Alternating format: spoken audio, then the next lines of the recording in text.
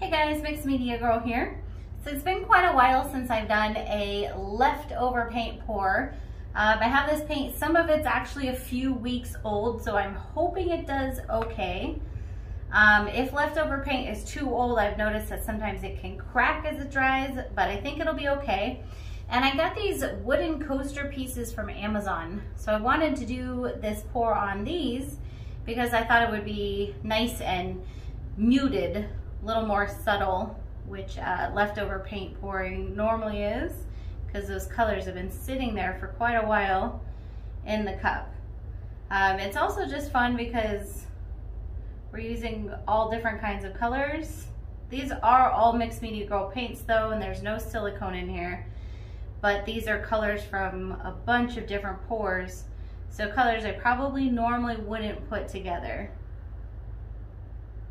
And I think it's gonna come out awesome. Hopefully we have enough paint here to get both the coasters and my canvas covered. I think so. I'm gonna move this cup out of the way.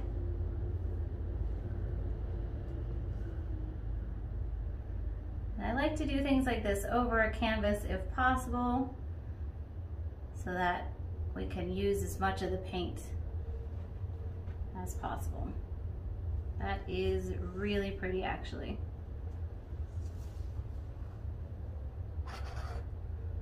I'm just tilting these back and forth. So they're basically ribbons on here, and I'm just gonna spread them out a bit.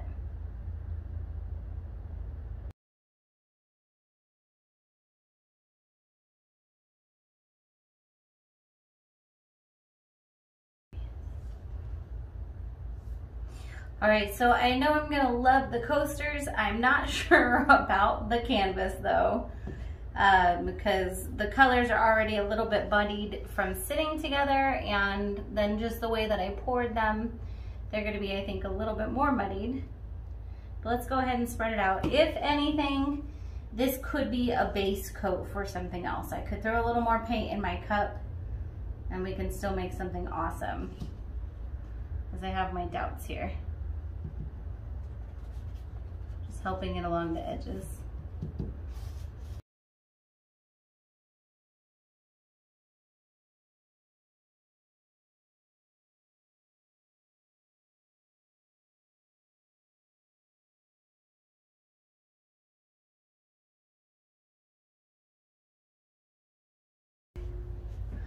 All right, so I actually like this canvas a lot more than I originally thought before I started tilting.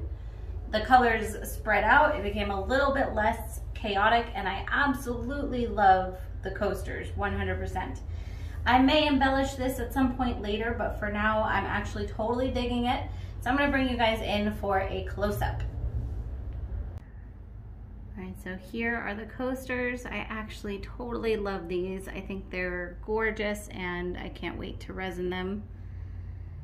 I think the colors are pretty darn perfect. And then here is the canvas.